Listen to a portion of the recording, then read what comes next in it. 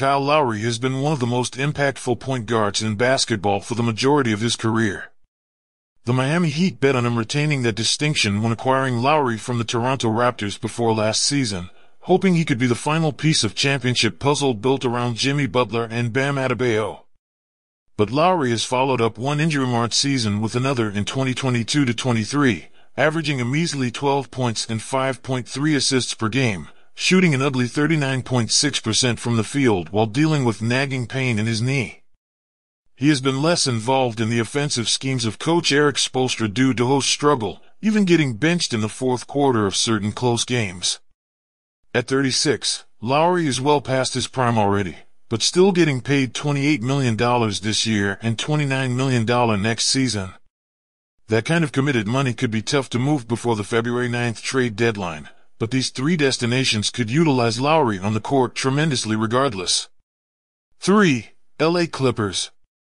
The LA Clippers are the first veteran team that could maximize what is left of Kyle Lowry.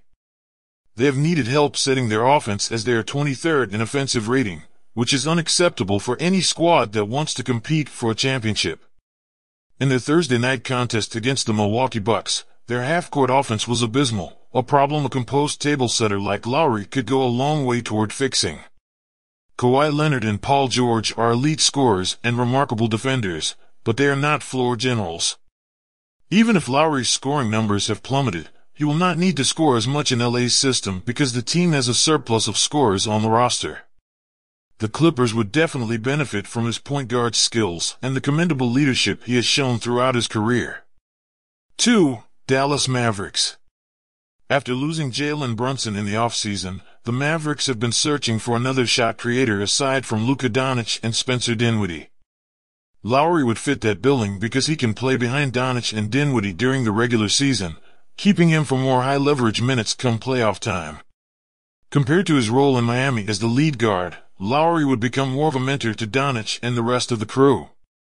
His defense would also be vital because the Mavs' perimeter defense relies heavily on Reggie Bullock and Josh Green. Dallas has the salary fillers to ship to Miami and needs a shakeup with a topped-out roster. 1. Minnesota Timberwolves.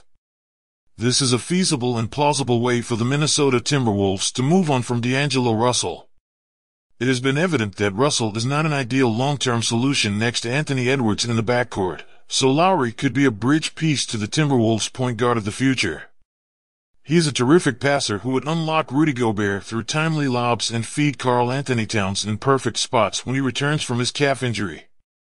Kyle Lowry would be Minnesota's fourth or fifth offensive option, no problem for a player who coaches have had to beg to shoot more at various times in his career.